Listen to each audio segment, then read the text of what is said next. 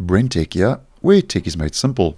So earlier today I posted a video on how to turn off search highlights in Windows 11, and once again in this video we will have a quick look at how you can turn off search highlights in Windows 10, as the process is slightly different as to how you turn it off using Windows 11, and I'll leave a link in the description to that previous video.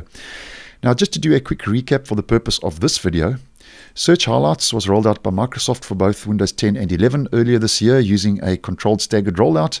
And basically what it does is it lets you see content and suggestions in the search box and search home. And it also places a Bing image of the day in the search. And if you click on that image, it takes you over to Microsoft Edge. And yeah, you can read up and do a little bit more research regarding that image if that would be something of interest.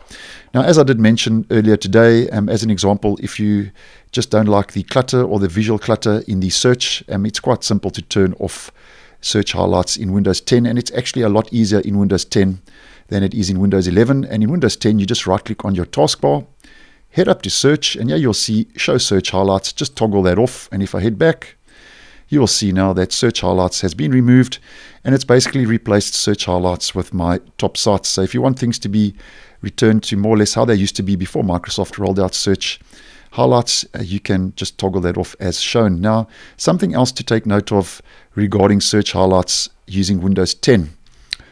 As an example, if I just head back and I'll just toggle on search highlights again, and this time I'll head back and I'll click on show search box.